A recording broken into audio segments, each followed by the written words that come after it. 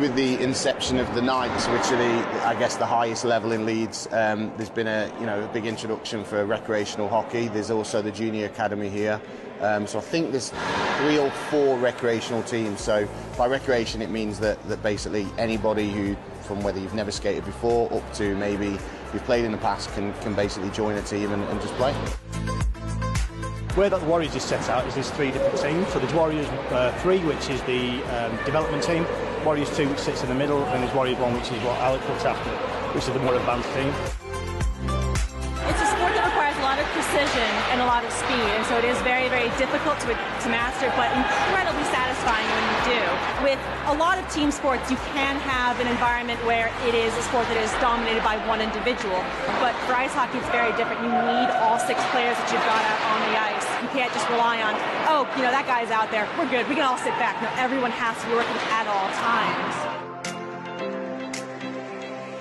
I actually used to play football as a kid, and with the way that sport's going at the minute, I just find it kind of slow and boring. Just the sheer speed, the little brutality aspect, the sheer excitement, that kind of got me more involved in the sport.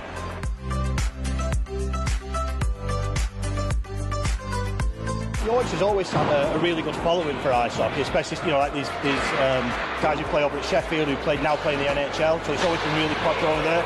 There always seems to be a really good youth development side in Yorkshire. It really brings the sport on, really does. It also means when they get to this adult age, they've also got experience behind them as well. It sounds really cliche, but it's like a family.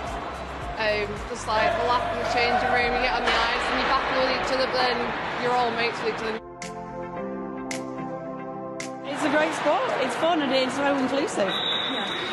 Did you start from managing it? Yeah, I've never played. I couldn't even skate when this team started. No, I got so much hassle about it. I just thought I'd jump on board. I coach the free team as well, which is the development team. So it's nice seeing people getting into the sport, even no matter what sort of age you're getting into it. It's a sport, once you get the bug for it, you kind of just stick with it, and you learn a lot from it as well. So I'd always recommend hockey to anyone. It's probably the best sport. It's fast, it's edgy, but then afterwards you have a laugh and joke with everyone. That's the good thing, is you don't hold too many grudges, to be fair. We're finding this feat more and more every game we play, and we're starting to find a real competitive edge within the team as well.